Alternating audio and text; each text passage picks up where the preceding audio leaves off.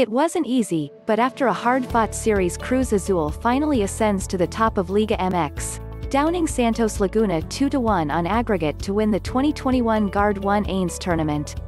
The first few minutes were fairly even in terms of possession. Santos might have had a bit more of it, but neither side was able to do much when the ball was at their feet. As the game progressed, Santos started to gain more and more of the possession, winning some corner kicks. Unfortunately for them, the chances were left on the table, often scrambled out by Cruz Azul defenders. Juan Ferney Otero got Santos' first shot of the game in the 15th minute, a long drive that rolled well wide of the net. In the 21st minute Cruz Azul had a breakaway, but a poor touch and a worse pass relinquished control back to Santos. In the 25th minute, off of a corner kick, Juan Escobar had a header on frame that Carlos Acevedo made a nice diving stop on. Santos kept applying pressure, keeping the ball largely in the Cruz Azul end. Then in the 37th minute Santos struck when Diego Valdés made a couple of good moves in deep and unleashed a rocket from the top of the box to draw the team's level on aggregate. Cruz Azul had a look at goal in the 43rd minute when Luis Romo had a chance in the box, but Acevedo was there to snuff out the chance.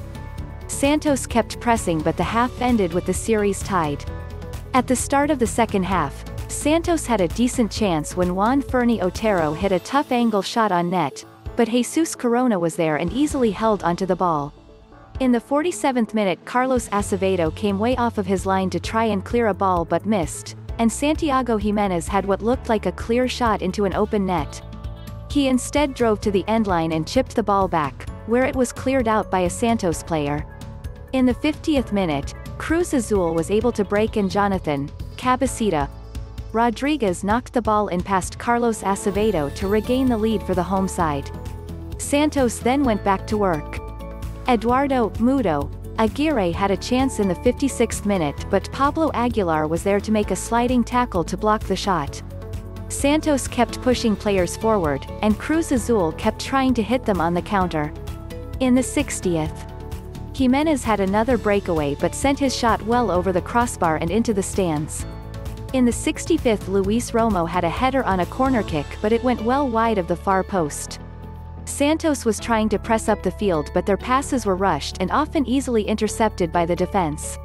They were periodically able to gain good possession, however, keeping Cruz Azul honest. In the 79th Jesús Ocejo hit a cross that went dangerously close to the goal but curled away as it traveled. Starting in the 82nd minute, Santos had a series of corner kicks but couldn't quite get anything working.